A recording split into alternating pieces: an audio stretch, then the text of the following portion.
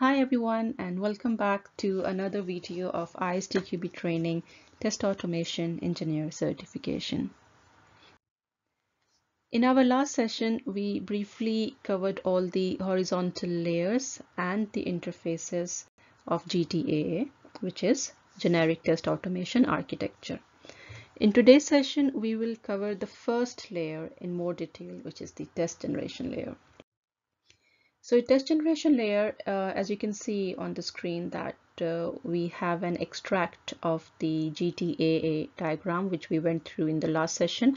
So I have extracted the test generation layer part, which shows that it consists of manual design and test models.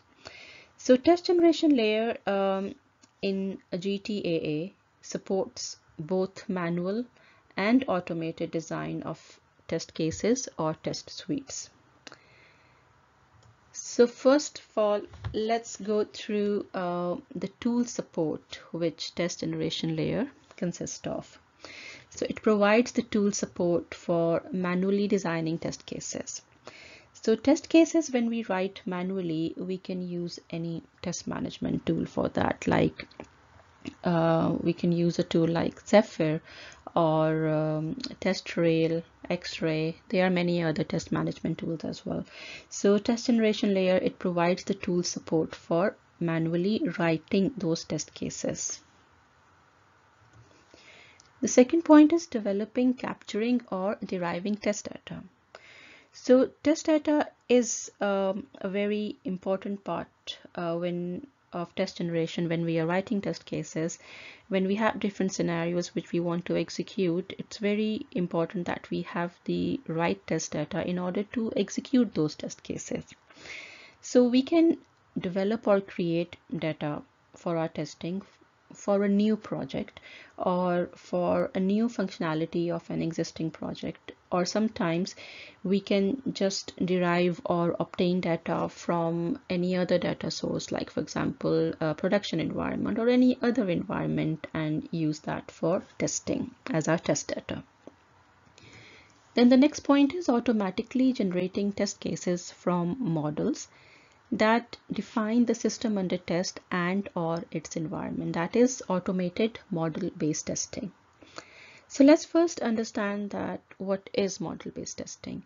So model-based testing provides a technique for automatic generation of test cases using models. So we always, whenever we have a system which we need to test, we have some requirements around that, and we come up with a specification model which states the behavior of the system. So using that specification model, we can also come up with a test model. We can derive a test model from that.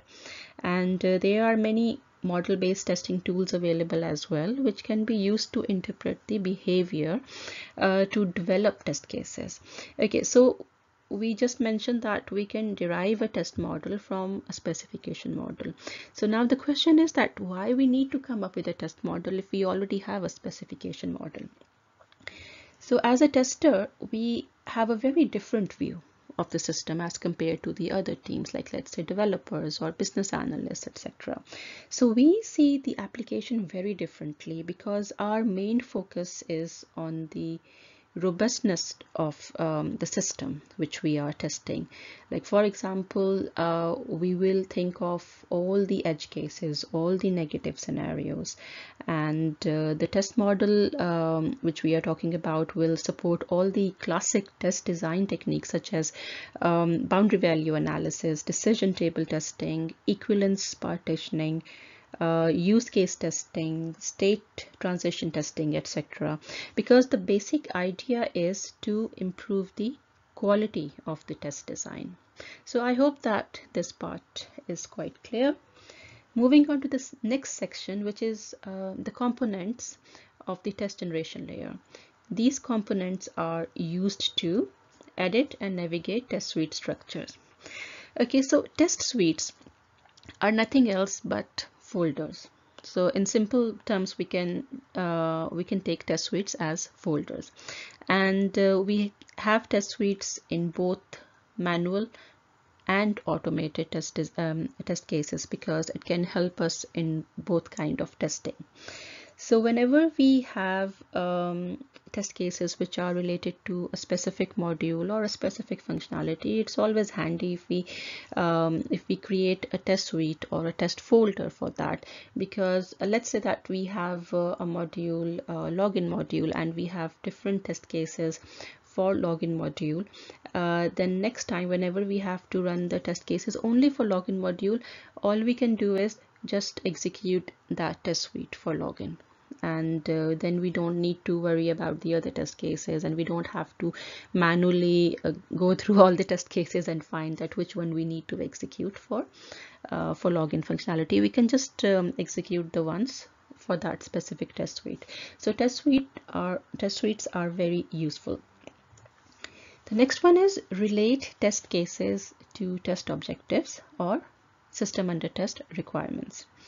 So whenever we are writing some test cases, we have to link it back to the requirements of the system which we are testing, which is known as the traceability to the requirements. So we need to have a traceability matrix so that we can do test mapping to and from the requirements in both ends. Like for example, if we are using Jira as our project management tool, and we have a user story in that, and in our test case, either in our manual test case or in our automated test case, we can use the same user story number to map it to that requirement, and whenever there is any change in that user story, we can make the same change in our test case as well, because then we will know that exactly where we have to make the change. And nowadays there are many tools available which if we are doing our manual test cases, then they will link to the project management tool, and the same test cases, the manual test cases, we can also link then further to our automation framework as well. The next one is document the test design. Okay, so documenting the test design is basically describing the testing process. So it describes a list of inputs for given application that will provide a set of expected outputs. So documenting the test design, of course, it's a part of writing the test cases, that we do write all the steps, that what is like what will be the inputs and what we are expecting as an output. The third section is for automated test generation, the following capabilities may also be included.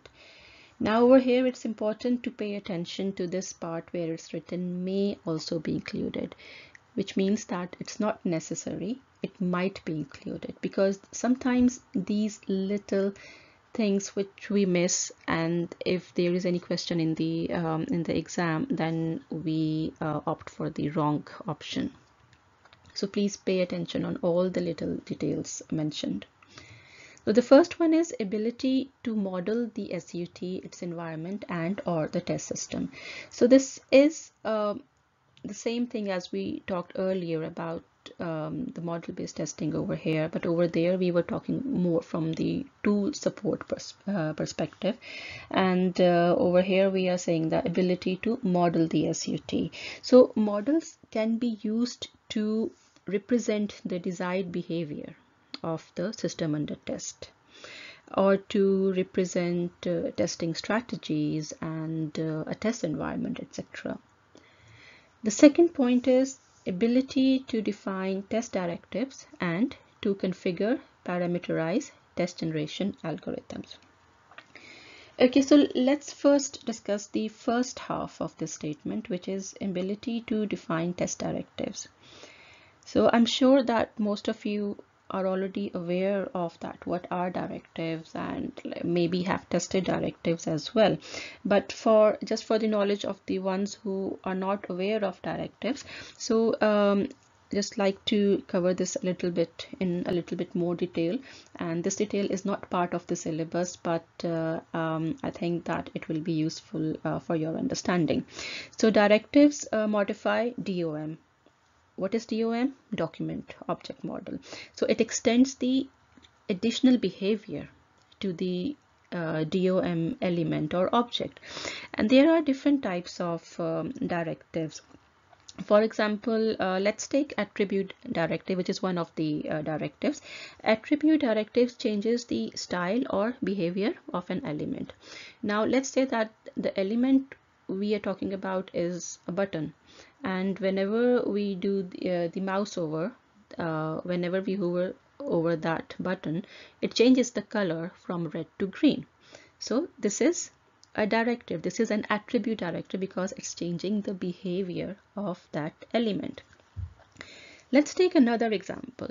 So if we take an example of an AngularJS application, so directives in AngularJS encapsulates all of the custom DOM manipulation which happens in an Angular app. So often this is the source of many bugs, and that is why it is very important to have automated tests for directives.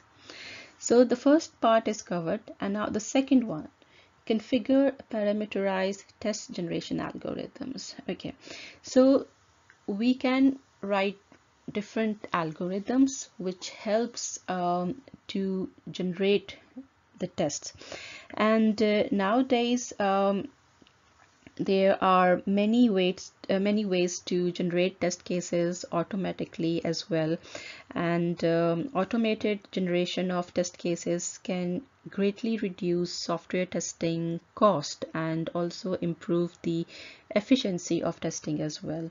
So this talks about the ability to configure those test generation algorithms or adding parameters to those test generation algorithms. And the third part over here is ability to trace the generated test back to the model elements. Okay, so in the second point, we talked about the generated tests, and now we are saying that ability to trace those generated tests back to the model elements or objects. So whatever the elements or objects we have, those test cases which are generated should be able to trace back, just like we do the mapping to the requirements. So now we are talking about tracing them back to the model like elements, etc. So I hope that the test generation layer is quite clear, and this is all which we will be covering in today's session. So in next session we will be going through the next layer, which is the test definition layer. Till then, thank you so much and take care. Bye.